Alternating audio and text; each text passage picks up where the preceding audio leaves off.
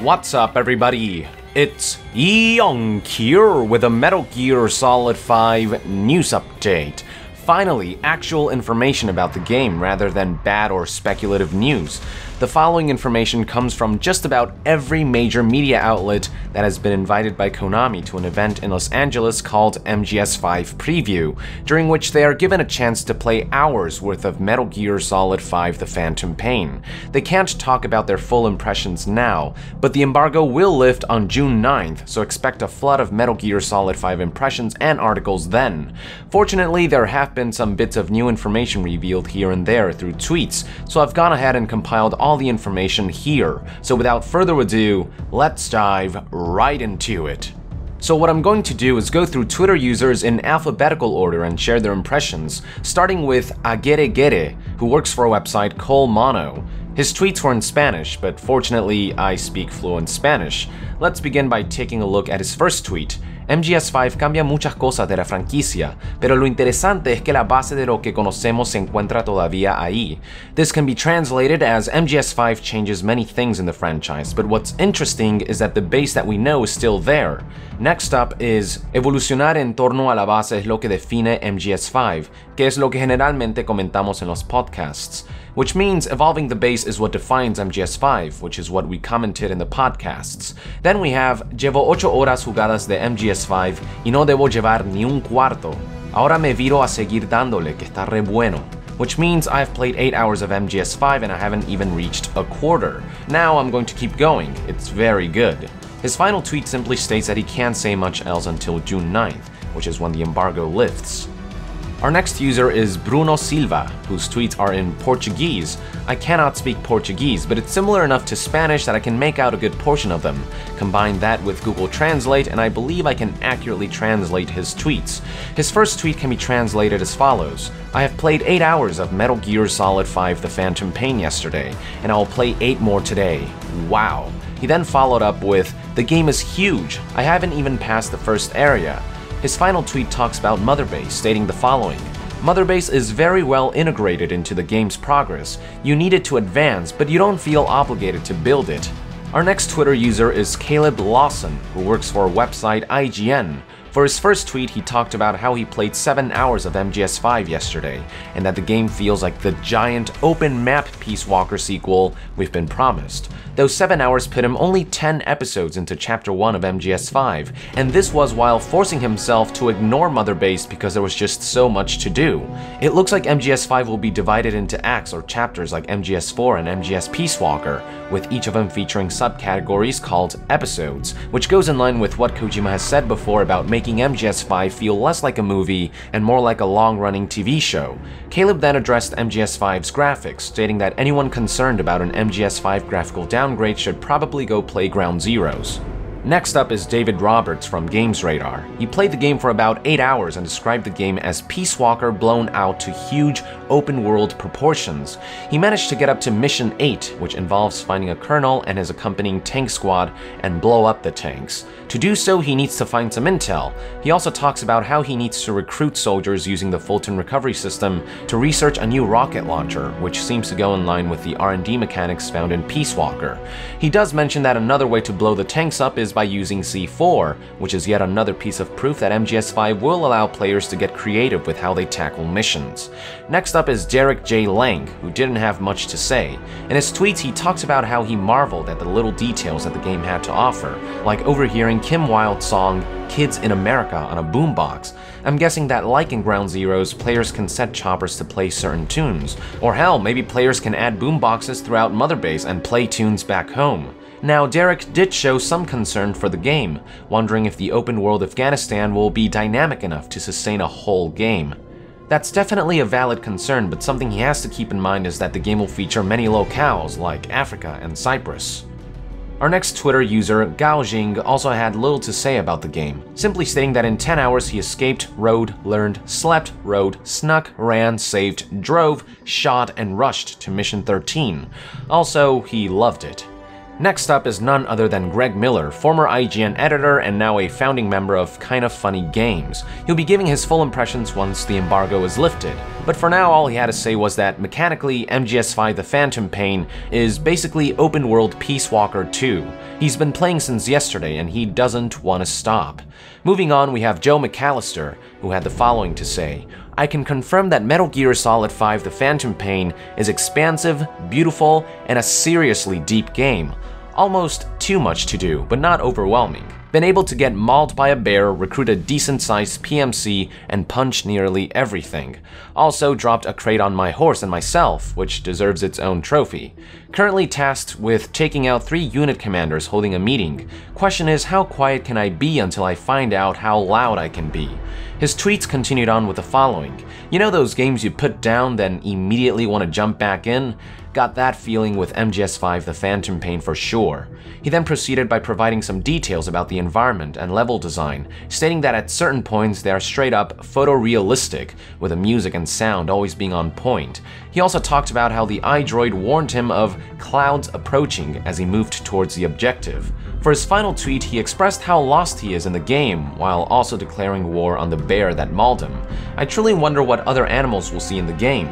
So far, we have animals like sheep, goats, wolves, and bears, to name a few. These next few tweets come from Jorge Arellano, who hails from Mexico. These tweets are also in Spanish, and this user probably had the most to say about the game, so bear with me. He begins by stating that he's played 9 hours of the game and has reached mission 10. He can't talk too much about the game, but he does provide some brief impressions. He begins by talking about mission 6, which involved infiltrating a fort to recover a weapon. So for those who worried about Metal Gear Solid 5 being purely exterior infiltration, there you have it. The game will feature interior environments like forts and bases to infiltrate. He first tried to complete mission 6 during the day, but the enemies have very good vision.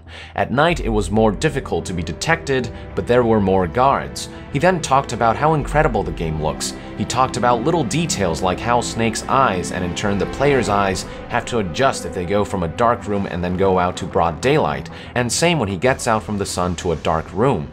He then talks about the game's controls, stating that they are more polished than Ground Zeroes, the best MGS controls ever, he says. He also states that it feels as though you have a lot of tools for infiltration. He then proceeded by answering some fan questions. When one user asked how the game felt, he replied that it feels very organic. Another user asked how the game controls compared to Ground Zeroes, and he said that Phantom Pain is an improved version. As players have more resources, there's more variety in level design, more tools, and more movement options. Then when asked about the technical aspects of Phantom Pain, he said that it's technically impeccable. Another user inquired about the game's difficulty and AI, to which he replied that it's difficult to get used to having so much freedom. The AI is always ready, and it doesn't forgive players who don't play carefully. He was then asked about the game's resolution, to which he replied that it seems to run at 1080p. He was likely playing on the PS4 version, if we go by other sources. He then makes a few more statements about the game, talking about how generally MGS5 feels like the culmination of ideas that Kojima has spread out over the previous games, as if MGS has always wanted to be Phantom Pain. The open world makes all the difference, he says. He then tweeted something peculiar. He first said that on June 9th, the embargo is lifted for gameplay impressions, but then he says, "Les adelanto que algunas cosas no las van a creer," which translates to, "I warn you that some things you are not going to believe." Not exactly sure what he means by that, and he didn't elaborate, but I guess we'll find out on June 9th. He then proceeded by answering a few more questions. One user asked how the Fulton system was like, to which Jorge replied that it's super important for the game. He did state that players must be careful when using it, as they can alert enemies. The next question asked about the game's mission structure. Will they be open, or will players have to go back to Mother Base every time?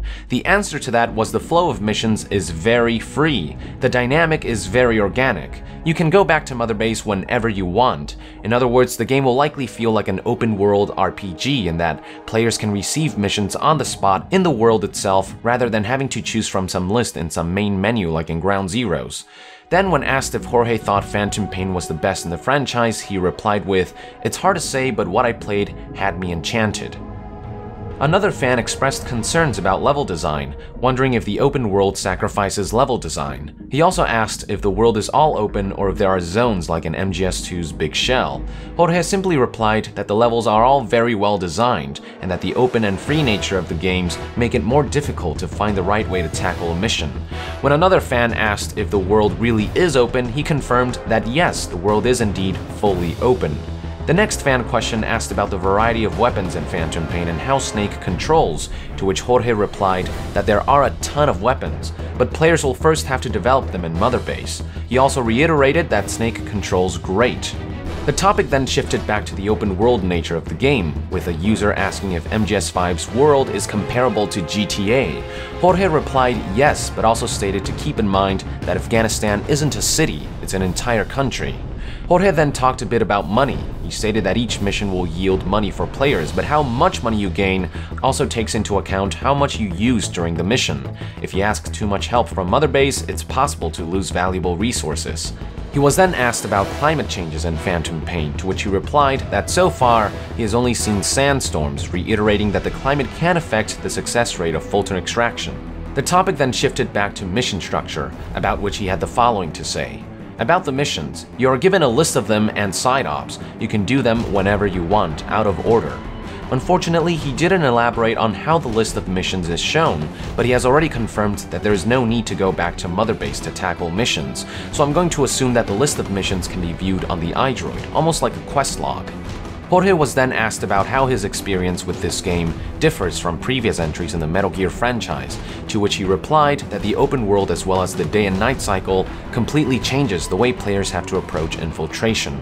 Jorge then provided a few more final details. First, he talked about how Snake will be splattered with blood during missions.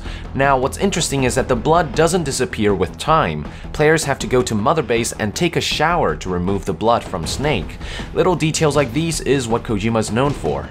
To close off his tweets about the Metal Gear Solid 5 preview event, Jorge stated that the binoculars are vital and emphasized the importance of marking enemies. He also noted that you can mark enemies during the day and then come back at night and find the marks still in place.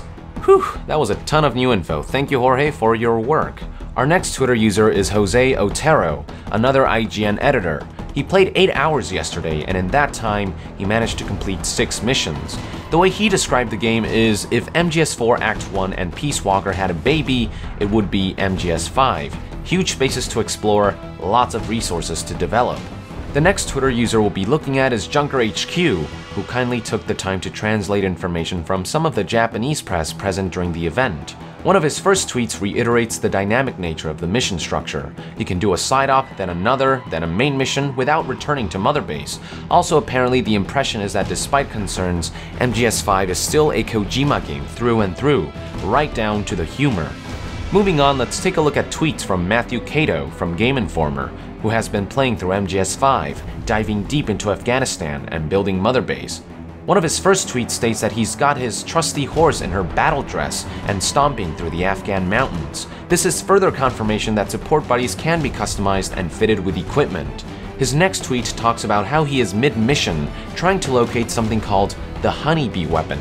Not exactly sure what a honeybee weapon is, but if you have an idea, let us know in the comments below, although it does make me think of the Pain and his form of attack. This weapon is also mentioned by other Twitter users, which I'll talk about later on.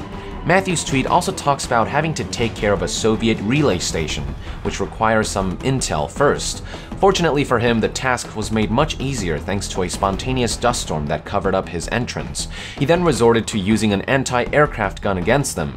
He then shared a few more minor details of his experiences with the game, talking about how the cover of the night is the perfect way to walk away from disaster, how he narrowly avoided an enemy helicopter while on horseback, how he heard a puppy yelp but couldn't find it to return to Mother Base, and finally how he arrived at Smase Fort to find this honeybee weapon.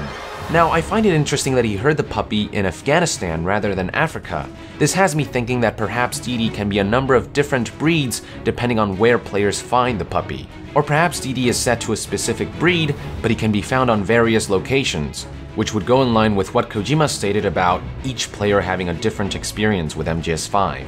Matthew's string of tweets concluded with, "Wide open canyon, Soviets everywhere, hostage, this is going to be difficult."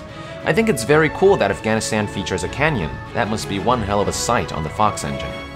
For our next Twitter user, we have Miguel Asher, another Spanish-speaking source. He too had a lot to say about the game, so brace yourselves. He begins by stating that he has played 8 hours of the game, stating that this Metal Gear feels very distinct based on what he has played. He then states that Mother Base is incredible, and that when he's in the battlefield, he wants to Fulton everything in his way like the hoarder he is. He then talks about the scale of Phantom Pain, stating that it's like having 1,000 Ground Zeroes playgrounds. There is so much to do that it burdens him. His favorite thing about Phantom Pain is that the flow of each mission is distinct, organic, and the soldiers are no longer robots. He also talks about preference between infiltrating during the day or at night. He recommended the darkness for infiltration, but you can barely see anything at night, so there are those who might prefer the day. He then proceeded by reiterating the game's recruiting mechanics. All soldiers that are taken to Mother Base have distinct skills, and depending on their development, players can obtain more toys, which include the ability to improve the Fulton recovery system to carry more things, improve the iDroid, and unlock uniforms and weapons. He will provide full details of his impressions on June 9th, like everyone else, but from what he has played, Miguel states that Metal Gear Solid 5 is already a contender for Game of the Year. Miguel finishes his strings of tweets by stating that there's nothing like the adrenaline of having your own way in Phantom Pain's missions. No scripts, pure gameplay. In the past, Metal Gear games were mostly hallways or isolated zones, but Phantom Pain's approach is to allow players to go whenever they want, as loud or as quiet as they want. You still with me? Okay, next up is Peter Brown, was an editor for GameSpot who played the game for 7 hours. The mission he talked about is Mission 6, which Twitter user George talked about. This mission involved looking for a secret weapon in the caves of Afghanistan. He stated that, needless to say, Afghanistan by itself is far larger than all of Ground Zeroes, and when he feels like he's growing tired of the desert environment, he would discover a new locale tucked away that brightened him up. During his playthrough, he Fulton rescued people, supplies, and a massive bear, so it looks like you really can Fulton any animal you encounter. Something that Kojima has stated before is that players can Fulton drop wild animals in the middle of the battlefield to cause some chaos, so I'm assuming that the bear will come in handy for that. Apparently the bear was very challenging to take down, taking 10 tranq darts to subdue it. Now here is where things get interesting. Peter Brown then began talking about mysterious super soldiers that he discovered during the mission. Apparently they are called the Skulls, and they are very fast, clearly biomechanical in nature. I bet he's talking about none other than the super soldiers we saw in the E3 2013 trailer. He didn't go into much more detail unfortunately, so it's hard to say if they were bosses or sub-bosses, or if they are stronger enemy NPCs, but I guess we'll find out when the embargo is lifted.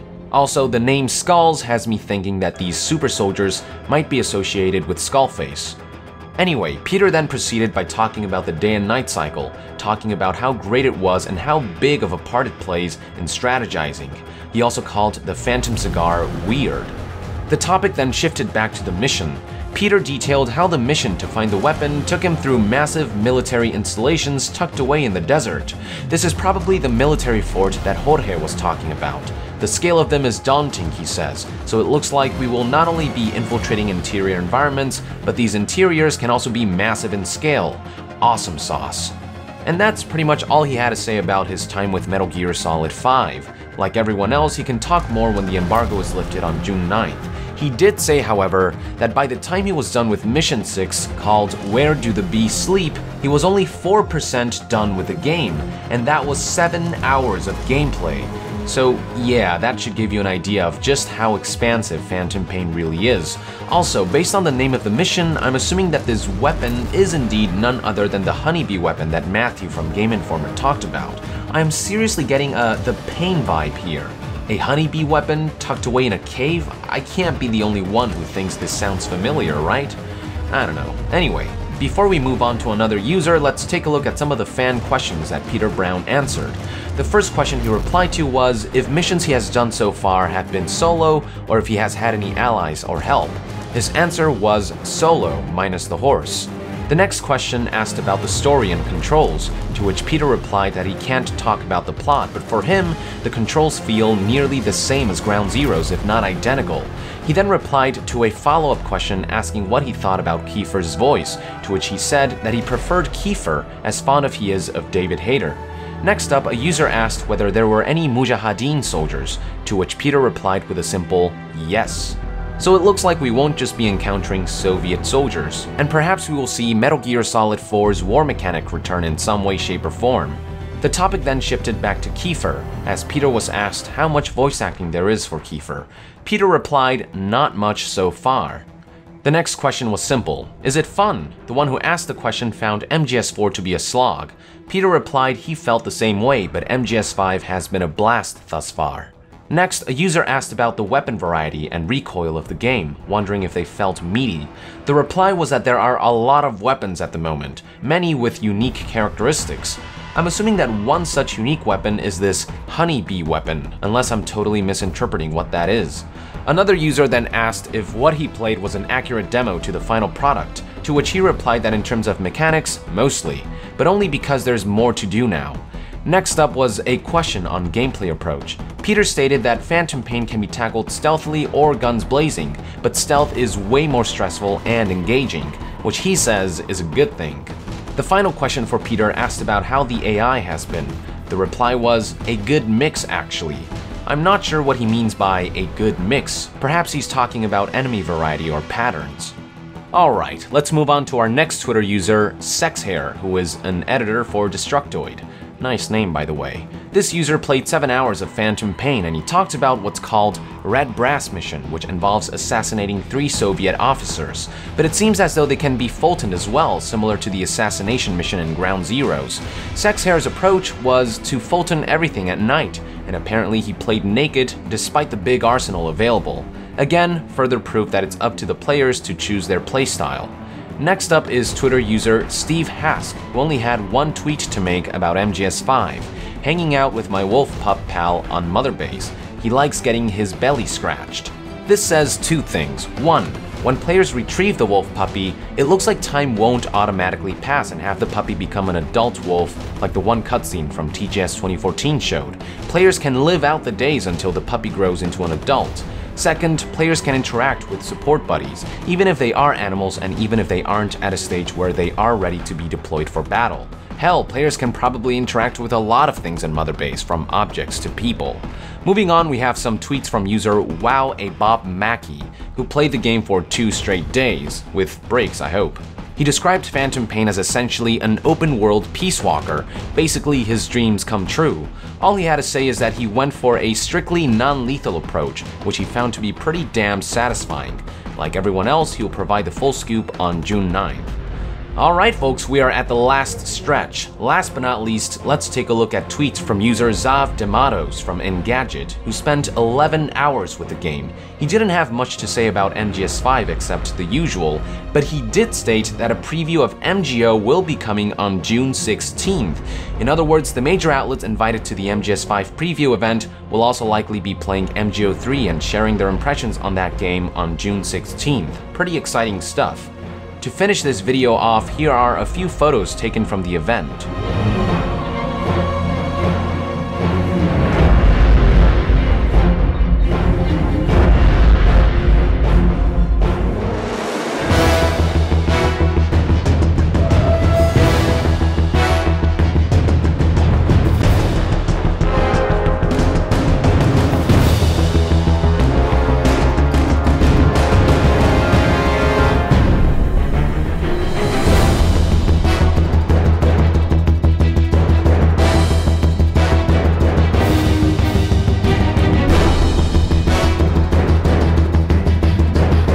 So there you have it folks, every tweet and new information that I gathered from across Twitter and the internet. Thank you for tuning in.